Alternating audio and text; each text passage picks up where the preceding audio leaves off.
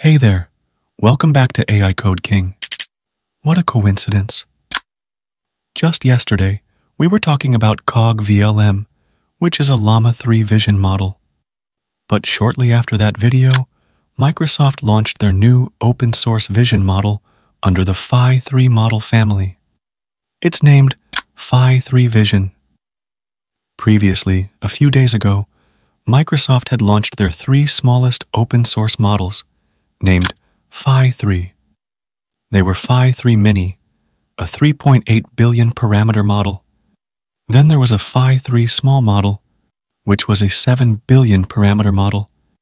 And then there was a Phi-3 medium model, which was a 14 billion parameter model. I have a video about all these models, so you can check them out on my channel if needed. But now, they have added a new model to this family, and that's called Phi-3 Vision. This model was released yesterday at the Microsoft Build 2024 conference. They launched multiple other things as well, like Copilot PCs and other things. But what concerns us is the Phi-3 Vision model. So, let's talk about it. Phi-3 Vision is a 4.2 billion parameter model, which means it is very lightweight. It is a multimodal model, which means you can upload your images, docs, and ask questions about it. The best part about this model is that it supports a 128K context limit, which is amazing for long conversations. As they say, it's a state-of-the-art open multimodal model built upon datasets that include synthetic data and filtered publicly available websites, with a focus on very high-quality, reasoning-dense data, both on text and vision. Next, if we look at their architecture, we can see that it is basically based on the Phi-3 Mini model, with an image encoder, connector, and a projector. As I already said, it has a context length of 128K, which is amazing.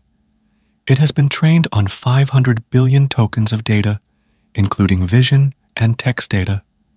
It has been trained with 512 NVIDIA H100 GPUs. One such GPU costs $30,000. Just saying. This training data includes publicly available documents filtered rigorously for quality, selected high-quality educational data, and code. It's also beating GPT-4 Vision in multiple benchmarks. So, let's look at the benchmarks. The first one is the MMMU benchmark, which is a comprehensive, heterogeneous, interleaved, and expert or AGI level benchmark. It is basically a data set of questions that are spread across different topics. This benchmark is only for multimodal models. In the MMMU benchmark, it scores 40.2, while Claude-3 Haiku scores 40.7, Gemini 1.0 Pro scores 42, and GPT-4V scores 55.5. So, it cannot score as much as GPT-4V in this benchmark, but overall, it is pretty great, considering its smaller size. I mean, all the other ones we are comparing it to are probably above 150 billion parameters, while Phi-3 is only 4 billion parameters.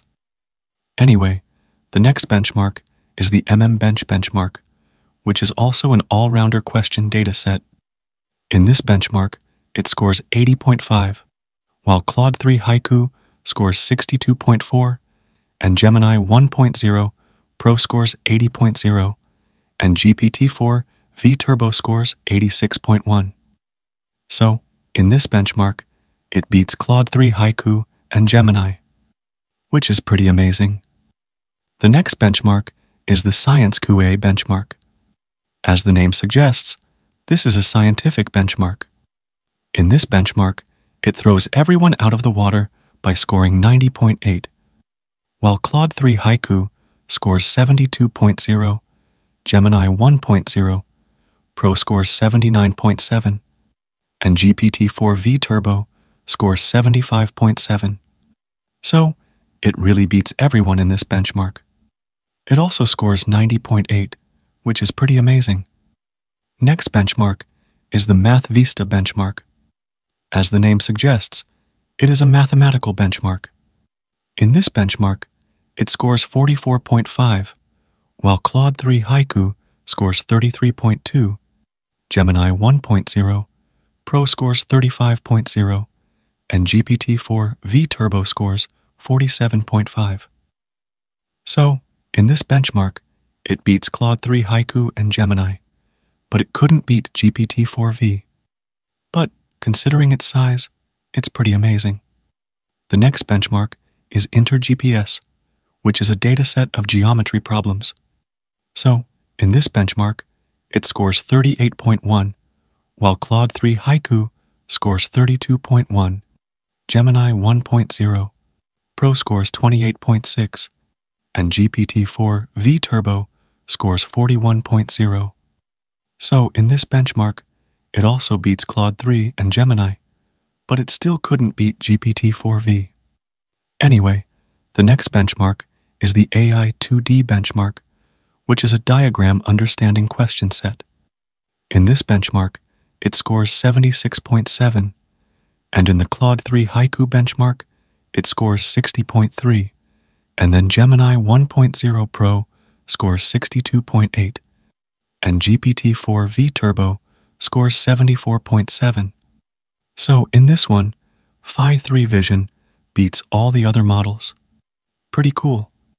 Then, there's the Chart QA benchmark, which is a question dataset about understanding charts. In this benchmark, it scores 81.4, and Claude-3 Haiku scores 59.3, Gemini 1.0, Pro scores 58.0, and GPT-4 Turbo scores 62.3. In this benchmark, it also beats other models. Pretty amazing. The next benchmark is the Text-VQA benchmark. Text-VQA is a dataset to benchmark visual reasoning based on text in images. Text-VQA requires models to read and reason about text in images to answer questions about them. In this benchmark, it scores 70.9, while Claude-3 Haiku scores 62.7, and Gemini scores 64.7, and GPT-4 Turbo scores 68.1. So, in this benchmark, it also beats everyone. Pretty cool. Now, the final one is the POPE benchmark, which is used for evaluating object hallucination in large vision language models. In this benchmark, it scores 85.8, while Claude-3 Haiku scores 74.4, and Gemini 1.0 Pro scores 84.2, and GPT-4 Turbo scores 83.7. In this benchmark, it again beats all of them. Pretty cool. So, overall, it's great in benchmarks, considering its very low size. Now, let's go ahead and give it a try. The Phi-3 Vision model is available on Hugging Face. So, if you want to use it locally, then you can get it downloaded and use it from there. The new model is not yet updated on Llama, so once it's updated over there, then you can use it through Llama as well. They also have a demo hosted on the Azure AI Studio, so I'll be using that to check it out. I'll be using the questions that were shared by the Grok team for their evaluation.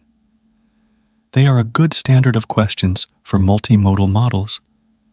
I'll also be sending the same set of questions to GPT-4O as well, to check how it performs in comparison to a state-of-the-art model. I don't think this will be a fair comparison, because GPT-4O is well over 500 billion parameters, while this model is only 4 billion parameters. But still, it will be cool to see how it performs in comparison. Anyway, the first one is the writing code from a diagram test. We'll be sending both the LLMs this diagram, and we'll check if it can write Python code for it. Okay, so this is the response from Phi-3. And I must say, this is really cool. It understands the stuff pretty well, and the code it generates is also pretty efficient. I mean, it writes the code inside a function, which is really cool for it to do for modularity. Now, let's send the same thing to GPT-4O. So, this is the response by GPT-4O. As you can see, it's also cool. But it writes it as a whole program instead of writing a function like Phi-3. So, I think the winner in this question is Phi-3. So, it's off to a very good start. Now let's send the second question. This is a little complicated because this also requires reasoning. In this question, we'll send this image and ask how many calories are in 5 slices of this. The correct answer should be 100 calories. Now let's check the answers. So, Phi-3 fails in this question. It says that there are only 20 calories in 5 slices, which is obviously not the correct answer. I even tried giving it hints, and it still didn't get it. So, it's just limited in the training dataset, I believe. Now, GPT-4O excels in this. It gives a fully formulated response and gives the correct response. So, GPT-4O wins this. Now let's check them with the next question. The next question is explaining a meme. We'll send this meme and ask if it can explain it. Let's look at the answers. Phi-3 is very poor in this. First of all, it thinks it is inappropriate to answer this question. I don't know why. And it thinks that this is some kind of serious depiction. And it cannot understand that it's a meme. So, it's very poor in this question. Now let's send the question to GPT-4O. As you can see, it explains the meme pretty well, as expected. So, this one just goes to GPT-4O. Now let's send the next question. In this one, we'll ask it to convert this table screenshot to CSV. Now, as you can see, Phi-3 gives a correct response. So, in this one, it passes. Now, let's send the same thing to GPT-4O and check if it works. As you can see, it also gives a similar response. So, this one goes to Phi-3. Pretty cool. Now, we'll send this question to both the LLMs. This question is an image of multiple objects on a table, and here we ask the LLM which object is bigger, the pizza cutter or the scissor. This question also gives 3 options to the LLM. The correct answer should be answer C, which is they are about the same size. Now, let's check the answers. Phi-3 says that answer A is correct, but it is not correct. So, Phi-3 fails in this. Now let's check the GPT-4O answer. And as you can see, it gives the correct answer, which is answer C. So, this one goes to GPT-4O. Now the last question is the driving test. Here, we'll give it this image and ask where the car can go from here. We'll also give it 3 options. The correct answer is answer A, which is turn left. Now, let's check the answers. Phi-3 gives a correct answer in this, which is answer A. So, Phi-3 is good in this question. Now let's look at the answer from GPT-4O. Just as expected, it also gives the correct answer pretty well. So, overall, it's a really great model. I mean, you can run it even on mobile phones, which will surely help for upcoming AI assistants and whatnot. You can also use it easily on your laptops, which is going to be really great for on-device inference. I really like this one. I'm really going to use it. Go ahead and give it a try, and let me know your results in the comments. Also, if you liked this video, consider donating to my channel through the Super Thanks option below this video. Also, give this video a thumbs up and subscribe to my channel. I'll see you in the next video. Till then, bye.